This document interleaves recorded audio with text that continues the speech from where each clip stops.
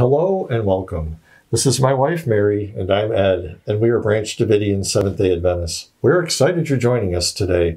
We present or expound on a principle or belief related to the SDA Sabbath School Quarterly each week. The Sabbath School study this quarter is entitled Family Seasons. This week's lesson is on times of loss of trust, loss of freedom because of addiction, loss of life, and other troubling losses we endure in this fallen world.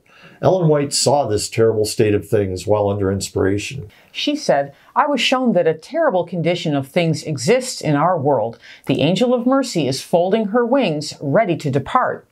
The angel of mercy. If not for mercy, where would we be? How could we make it? Can you imagine what would happen if the angel of mercy left us? Who is the angel of mercy? We really need her, as we shall see. But she is getting ready to fold her wings, never to return if we don't respond to her cries for reformation and revival. So let's start out by reading more passages by Ellen White concerning the angel of mercy, and let's see what we can learn. Ellen White said, "There is not a second probation for anyone. Now is probationary time, before the angel shall fold her golden wings, the angel of mercy, and shall step down from the throne, and mercy, mercy is gone forever." So here we can see that this angel is not a created angel that stands before the throne, but she is somebody that is on the throne. We can also see that probation closes when she steps down from her throne. We know that when probation closes, intercession ceases. Let's look at intercession in Romans 8:26, which reads, "Likewise, the Spirit also helpeth our infirmities, for we know not what we should pray for as we ought, but the Spirit itself, or herself, maketh intercession for us." So we can see that the angel of mercy is the Holy Spirit herself, a member of the Godhead sitting on the throne as one of our intercessors, along with Jesus, our other intercessor. Please see last week's study on the two trunks of the tree of life called He and She, the Two Trunks, before continuing. That study reveals two intercessors, two helpers or comforters, Jesus and the Holy Spirit. The tree of life, according to Ellen White and John the Revelator, has two trunks, one on either side of the river of life. See early writings, page 17 in Revelation 22:2. The spirit of prophecy is for the purpose of restoring our maturity to the point where we will be able to partake once again of the fruit of the tree of life. Let's continue with the angel of mercy. In Prophets and Kings, Ellen White said, "We are standing on the threshold of the crisis of the ages. In quick succession, the judgments of God will follow one another. Fire and flood and earthquake, with war and bloodshed. We are not to be surprised at this time by events both great and decisive, for the angel of mercy cannot remain much longer to shelter the impenitent." So we can see that we need her very much to shelter us in our impenitent state, but mercy will not abide with us forever. This, of course, is no surprise to the Seventh-day Adventist, who is well aware of the closing of probation for us as individuals and for the world. Now let's talk for a moment about the Holy Shekinah. Ellen White said this, "The Holy Shekinah, in departing from the throne above the mercy seat in the first temple, had stood upon the eastern mountain, which is the Mount of Olives, the mountain east of Jerusalem, as if loath to forsake the chosen city." Now let's compare that statement about the Holy Shekinah with one about the angel of mercy. Ellen said, "While the procession was halting on the brow of Olivet, it was not yet too late for Jerusalem to repent. The angel of mercy was then folding her wings to step down from the golden throne to give place to justice and swift coming judgment." And she said this, "The Spirit of God is being withdrawn from the earth when the angel of mercy folds her wings and departs." From these quotes, we can deduce that the Spirit of God, the Holy Shekinah, and the angel of mercy are one and the same person. Here's another description in the great controversy on this same connection between the Holy Spirit, mercy, and the close of probation.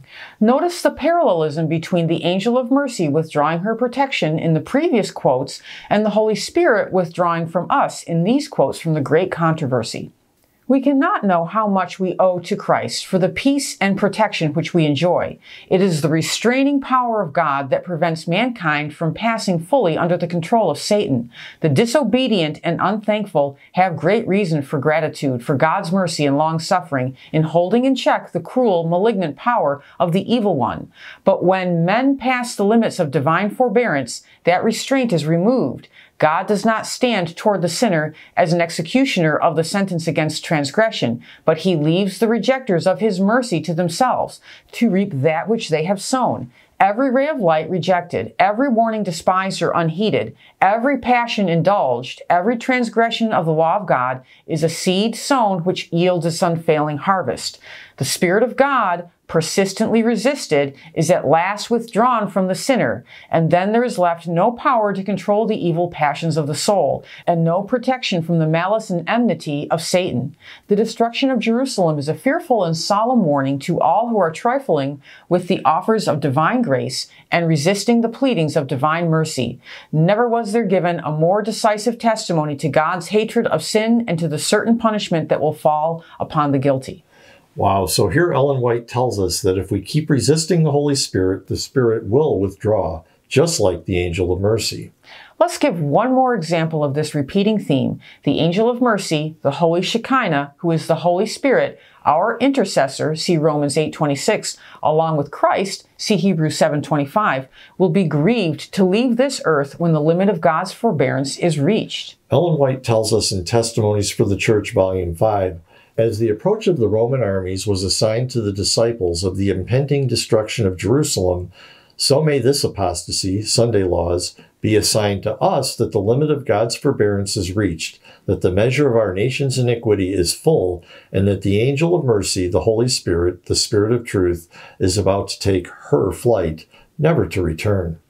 There's only so much she can do. We must do our part in our own salvation. Philippians 2:12 says, "Wherefore, my beloved, as ye have always obeyed, not as in my presence only, but now much more in my absence, work out your own salvation with fear and trembling, for it is God which worketh in you, both to will and to do of his good pleasure." Ellen White comments, "There is a work that every one of us must do if we would be saved in the eternal world. But while we must on our part do what God has given us to do, we must realize that, having done all, we should come far short of salvation, did not the Lord on his part do that which finite sinful man cannot do for himself. The religious life is wholly dependent upon the blending of both human and divine forces. Man is to work out his own salvation, but he cannot do this without divine aid. And although Christ has paid an infinite price to save the souls of men from everlasting ruin, he will not do that part of the work which was left for man to perform." Finally, Ephesians 4:30 says, "And do not grieve the Holy Spirit of God, whom you were sealed for the day of redemption." Thank you for staying with us through the entire video. We invite you to visit our website, www.bdsda.com, to learn more about who we are and, just as important, who we are not. Please join us each week as we will continue to offer new and interesting insights for your Sabbath School studies. God bless. Many blessings.